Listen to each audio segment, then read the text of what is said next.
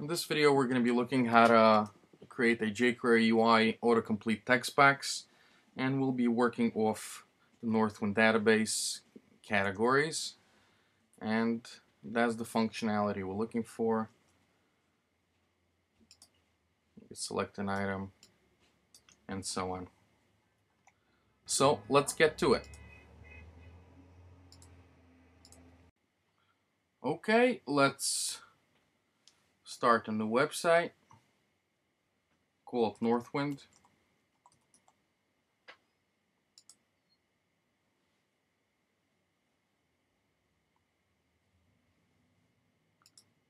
Now let's add a couple of things in here. The first thing you should have done is download jQuery UI.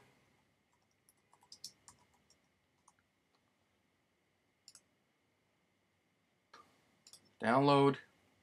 Want to get the latest version. UI lightness, smoothness is the one I like, but you can choose it. I've already done so. So let's drop that into our project. So the things, once you download it and extract it, the two things that you're going to need is you're going to go into jQuery UI Custom, Development Bundle, and you're going to need these two folders here. You're going to need UI as well as themes. And you're just going to drop it into your scripts folder. Let the source and do that. Now let's drop a script manager onto the page.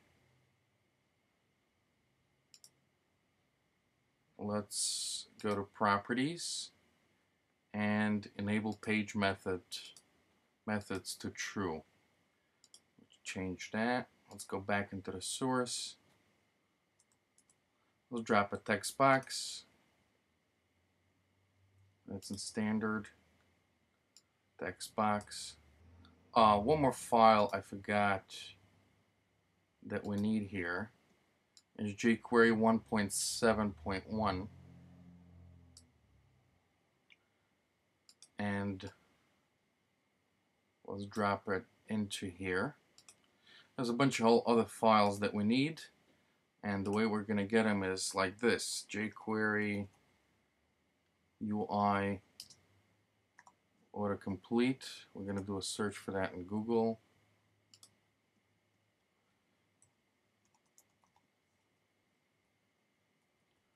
Autocomplete. I'm going to check it out, open it in a window, do Control U and get all these scripts here. Get back to our Visual Studio, paste them. Now of course the location is wrong, so we need to replace all this. Control F, find and replace.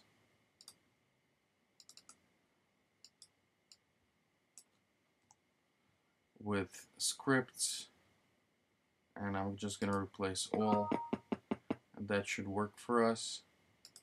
One more thing, we need to, Visual Studio doesn't like it when you don't say that it's typed JavaScript, so I've done this before, so I'm going to replace all. Now it's in green, but that will change. The way we do this is we close this page and save it and reopen it. Source, and now all is fine. One more thing we're forgetting here is in themes smoothness, CSS all. I'm going to drop that into the header. One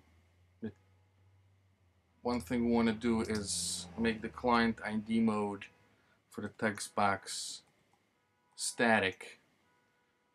It's just easier to reference it in jQuery. Let's add the Northwind database. Existing item.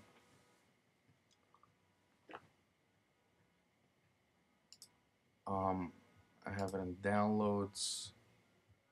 Northwind.mdf add. And we're gonna add a data set.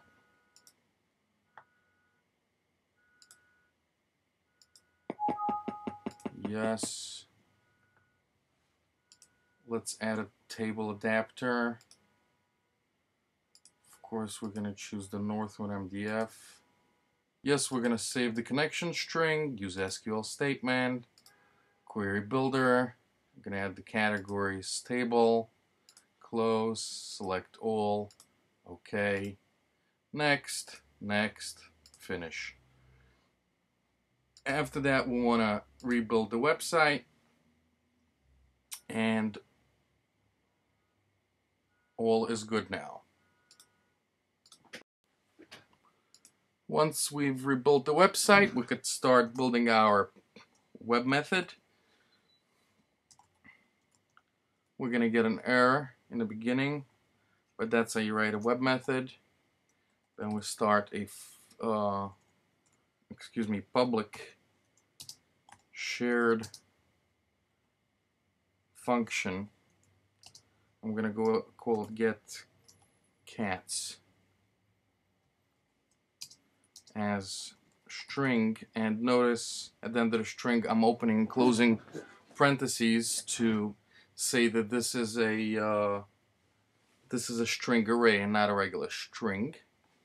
Now, web method, we're getting an error here, so all we have to do is put our mouse over the red little underscore, and we're just gonna say import system.web.services at the top. Now, let's build an adapter, dim cats adapter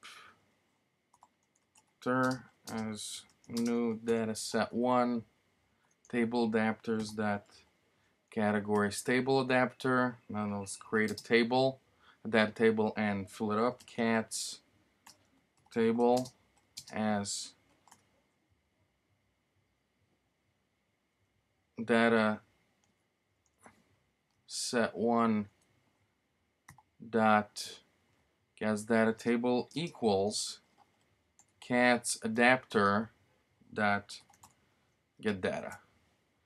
And now we're good. So now let's dim our string array that will be returning cats array, and the amount of items we're going to have in there is going to be the same amount as the rows in the cats table. Now watch what I'm doing. This really should be like if we have 8 items in the string array, we'll put 8.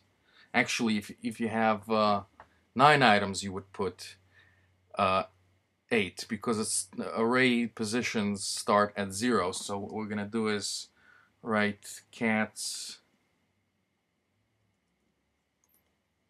table dot rows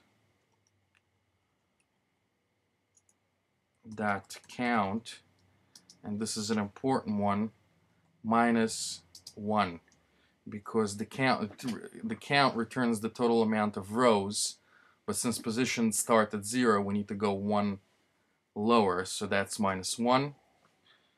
And we're gonna loop through each row in the cats table for I equals 0 to cats table, and again that rows dot count, and again -1, because the row position is also start at 0, but the count is the total amount of rows inside the table. So inside this loop, what we're gonna do is cats array, and of course we're gonna get the position at which we're holding equals cats table. Now we're gonna pass the row index, which is gonna be I, that item, and we could pass either the column index or the column name, and we're gonna get the column name category name. We're going to copy that over and pass that as the column. That's going to be in double quotes. And that's all good. And we're going to return cats array. Cats array. One thing we forgot here is we're supposed to make this as string. No, we don't need that here. Okay, we're good. That's fine. Now we need to make sure that this text box has all the proper items loaded in. And the way we're going to do it, we're just going to start another script block. Type equals JavaScript. And what we're going to do here is write page methods dot, and the name of the page method is get cats. Control V. And then we're going to start a function in here. And this function is going to be returning the results. You could call it whatever you want, but I'm going to call it results. Open and close swirly brackets and close off this parentheses here and a semicolon. And we're going to get the text box. Let's rename it to something txt cats. We're going to start writing jQuery quotes, and we're indicating that this is an ID. Selecting by ID, close quotes, close parentheses, dot autocomplete, open parentheses, open swirly brackets. Let's just close that off. Close swirly, close parentheses, and the only thing we need to specify here is the source. And the way we do it is like so. And we're going to write results. Okay. All looks good. And let's try to run it. We're going to say OK. And it is working.